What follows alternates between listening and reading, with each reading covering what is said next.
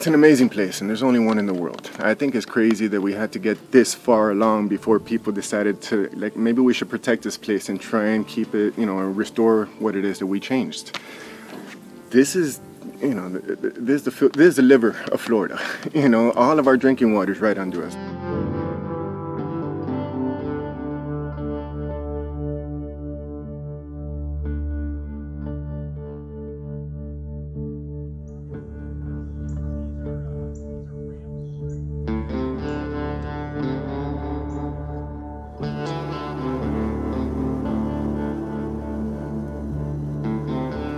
To keep the wetland wet so that it can continue to absorb CO2 instead of releasing CO2. So when you keep wetlands wet, they continue to absorb CO2 in the atmosphere, and if you have them dry, they actually start releasing CO2 into the atmosphere.